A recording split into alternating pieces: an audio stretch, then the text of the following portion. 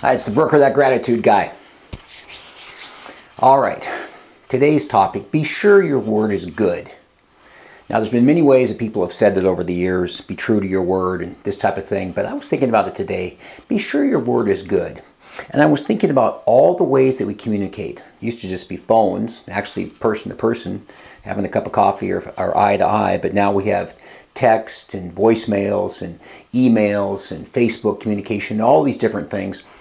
And I was thinking about how many people don't necessarily follow through the way they should.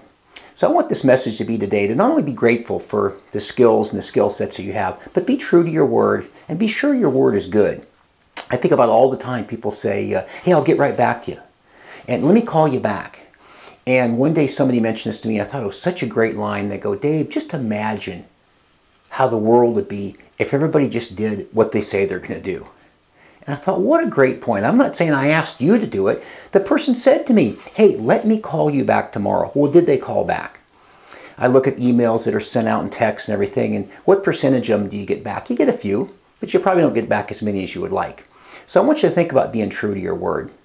And I want you to think that what that word represents. And be grateful that you have that reputation in that word and that a person and that accountability to make sure that people know the kind of person you are. I think back on many, many years ago, two experiences happened to me that I found really interesting. Is that I decided to sign up to go skydiving.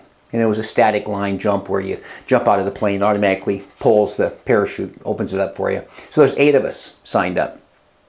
So we confirmed everything, and as we got closer and closer, the people started dropping off left and right. And then the day of the actual skydiving appointment, there was 4 of us that were going.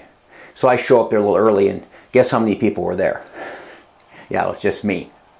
By myself. So I went ahead and went skydiving by myself, and a couple of people didn't even call, and later some things had come up and that kind of thing. Well, later I did a tandem jump, and it was another group of about 7 or 8 people, and this time there was one guy that showed up besides me, but there were 6 others that said, oh yeah, well sure, I'm going to be there, I can't wait, I'm excited. Now whether it's scary or not, that's not the point. The point is that if you say you're going to do something, do it. And I think about not lowering yourself to somebody else's level. If somebody doesn't follow through with you, don't let you not follow through with them.